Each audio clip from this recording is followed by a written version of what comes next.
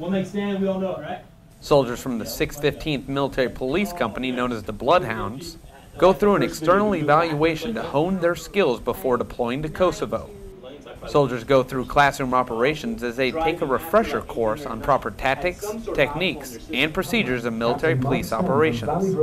Army Staff Sergeant Patrick Kessler is an observer controller during the ex-eval. I would actually say that all this type of training is good for the fighting force. As I said, with our job, we kind of lose track of some of our things, and it's always good to sharpen and hone our skills to stay fit for the fight. And most importantly, our job as military police officers is keeping the soldiers fit for the fight.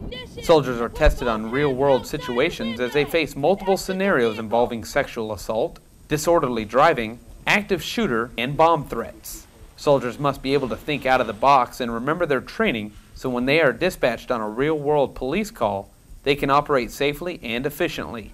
Taken away, actually, even being an MP for 12 years that I've been, you always learn something new. Police work, you always learn something new because we cannot write a doctrine as to every day exactly what's going to happen when we arrive on scene. So we're always learning. Everything that we respond to, we always kind of learn a little something new.